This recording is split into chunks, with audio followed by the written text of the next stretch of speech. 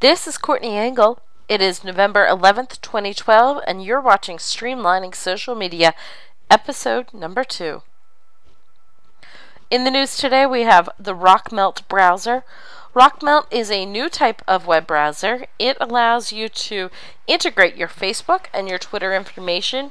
I got an invite, and I'm in the process of sharing and sending them out. But if you want to check it out, it is rockmelt.com. Again, that's rockmelt.com. Evernote hits 5 million users. Evernote is a fantastic application for saving and storing all sorts of different things, whether it be audio, video, photo, emails, articles, whatever. It's this catch-all organizing system that saves to the internet, and it's open for the public and free to an extent. You can get it on most mobile devices and a piece of software for free on most any operating system that you need. Check them out, evernote.com. As a reminder, if you are a Google Wave user, you will want to get out there and export those Google Waves. Google has announced that the service will be coming to an end, and so the Google Wave blog has some information for you on how to export your waves. They make a great little service available to you so that you can get in and export that data before you lose it. Next up in the news, the website dig.com has added a breaking news feature. When you log into Dig, on the right-hand side, you will see a breaking news area that is the staff picks. It is something that is hand-selected by a specific community of staffers at Dig, and so that's important information going on. They're hoping that this will, again, revive a little bit of interest in what's happening on Dig's website. I'm still a fan, but others have left in droves since they've overhauled it. Next up in the social media world, we have Ping and Twitter integrating. If you log into your iTunes account, on the left-hand side, you will see that there is a new box that says Find People. You can find people by email, which we have had since Ping came out, and you can also follow others that you are connected with in Twitter. I've yet to actually see any real value of networking inside of Ping itself, but sharing my music interests out to Twitter could be interesting.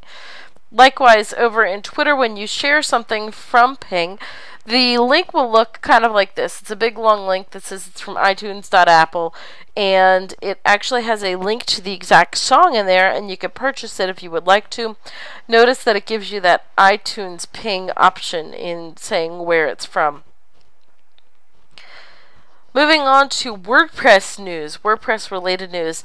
A new theme has come out for those that are doing a live broadcast. So if you're doing live broadcasting services of any sort, whether it be a concert or convention, it could be a church service, there's a new theme called the Live Theme out, and the Live Theme will actually allow you to integrate, a live video here, the Twitter feed, some Facebook information, and some Flickr photos as they're being posted and tagged. So livetheme.tv is the link you want to go to get the live theme. Check them out, livetheme.tv. Also in WordPress news, we have e-commerce. A new plugin has come out for the WordPress e-commerce community called MarketPress. This is a plugin that is built to be a little bit different than the other types of plugins out there and available if you are doing any kind of an e-commerce store. What MarketPress is going to allow you to do is if you want to design a layout that is along the lines of Etsy or something like that, this will actually allow you to do this. It's by the WPMU dev team, and you can get in and check them out. So MarketPress is the quick link for that information, and again, it will work with BuddyPress, MU sites, and it's just a great tool that if you need to create some content, that's where to go to do it. Moving on to the marketing world, in terms of the press release world, a lot of people don't actually put out good press releases.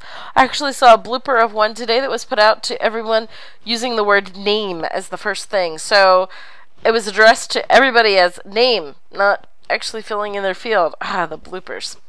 So in the PR world, we have a quick article here from Jenny Riggle over at BuzzBin. So that's the BuzzBin. And on this segment, we see that a lot of people are sharing some press releases, but her basic tips are: don't blow hot air. Don't over talk what the item is.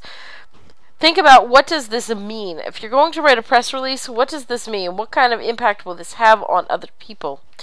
Be sure to sound like a real person. Stay away from any jargon or buzzwords. It's okay to be in touch with your feelings, but don't talk about it at length, and longer is not always better. Sometimes shorter is straight to the point. So again, that is from Jenny Riggle, and you can check it out on livingstonbuzz.com.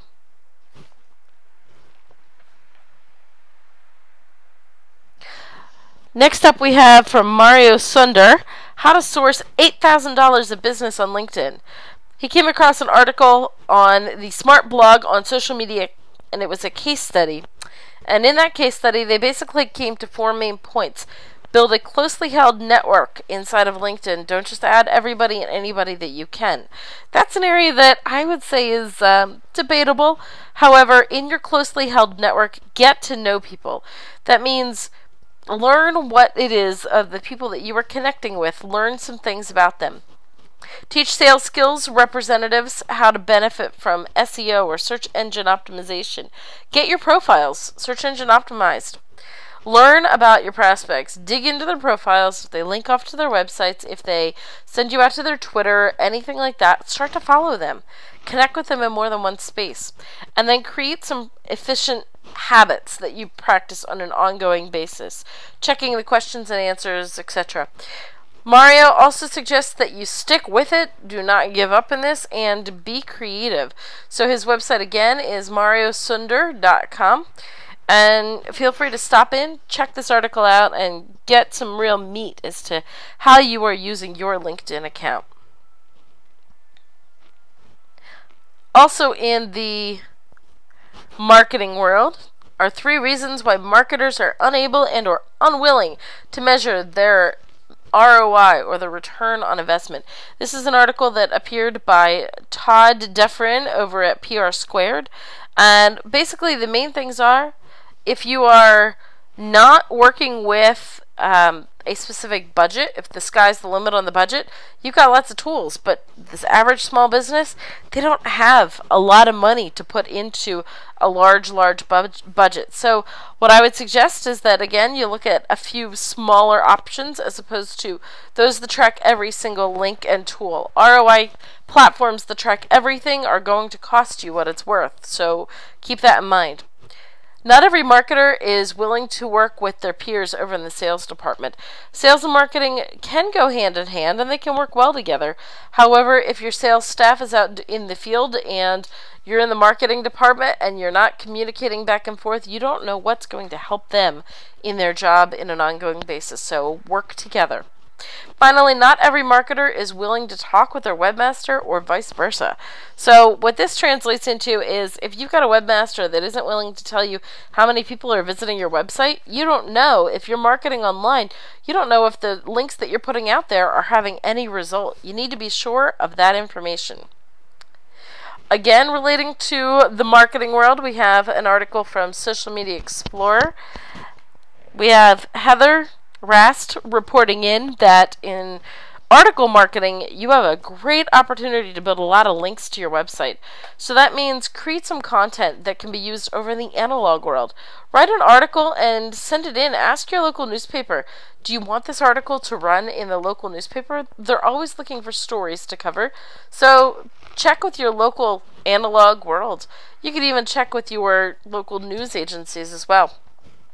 Get scientific is what another thing that she suggests. So getting scientific basically means start using facts and figures and numbers and hard evidence that people want. They can't find them in many other places, so that works. With your rank, always link back to your website. This is going to boost your overall traffic and therefore get you higher up in the search engine results. In the world of small budgets and good web writers, you want to stand out. So that means don't do article spinning and make sure that you write good stuff. That's a basic synapse of what you have inside of this article in Social Media Explorer. I thought it was really valuable in terms of getting an idea of article marketing. I know this is an area that I don't do nearly enough, and you need to just dig in there and write some good articles that are going to get some traffic back to your site. Next up, not as related in the article marketing world, is just a great new tech product coming out. A lot of people are using the Xbox 360. I know I use it weekly when I am playing Rock Band live with my friends on our weekly Sunday night routine. There's a couple games coming out that are part of Kinect. If you haven't heard of Kinect yet, I'd look for this to be a popular present around the Christmas season.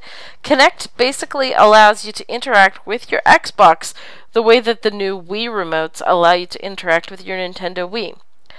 In this case, you do not need to hold any type of a controller, but you're up and physically moving as part of the game.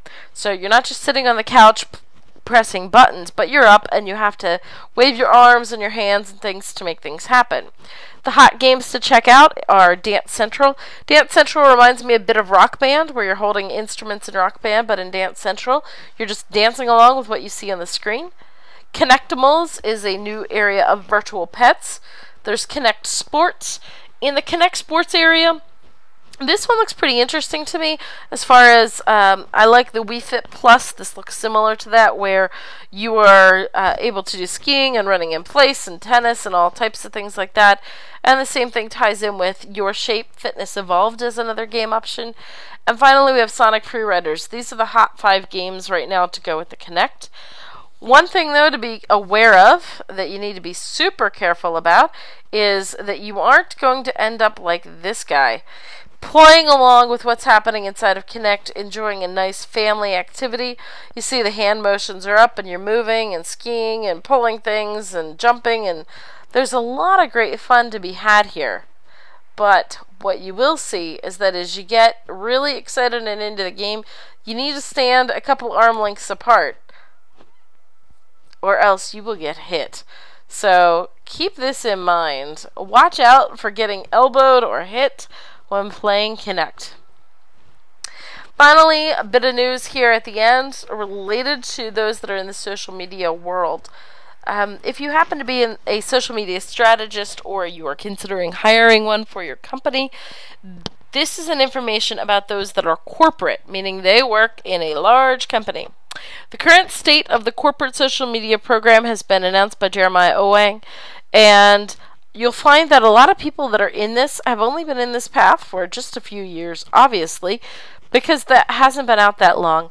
And Altimeter, also the group that Jeremiah Owang works with, announced that a lot of people have business degrees and marketing degrees. They've done a good thorough study of this. So you can get that information. It's in SlideShare. Report Career Path of the Corporate and Social Media Strategist. Be proactive or become a social media help desk. You'll see that as you navigate through this article, it says if you really want to get into a position where you are the lead, you are the head of the team, you're going to find that unless you are actively making a declaration of your time saying, this is my time to work on the social media for the company, rather than dealing with everyone in the company that participates in social media, and you're going to, which would put you into the help desk category, you want to distinguish yourself and set yourself apart as the person that's not only in the know, but you are setting the course of the path for the entire company. You're watching the company's stats and metrics and everything else. You do not want to be just the help desk. So that's the information today, November 11th, 2012. Check that out again at CourtneyEngle.com or in iTunes as Streamlining Social Media.